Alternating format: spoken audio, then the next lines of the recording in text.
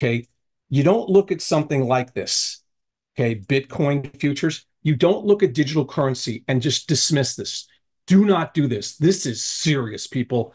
That's a 5% haircut. 5%. Can you imagine if the S&P were down 5%? They would shut the market. It would be closed.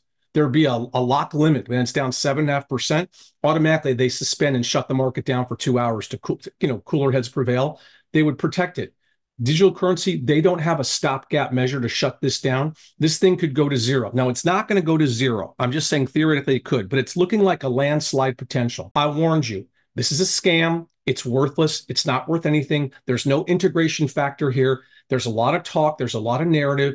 There's a lot of institutions who buoyed this up because they basically, designed and basically pulled in people into their ETFs. There's the BlackRock this, there's there, blah, blah, blah, blah, blah. Okay, fine.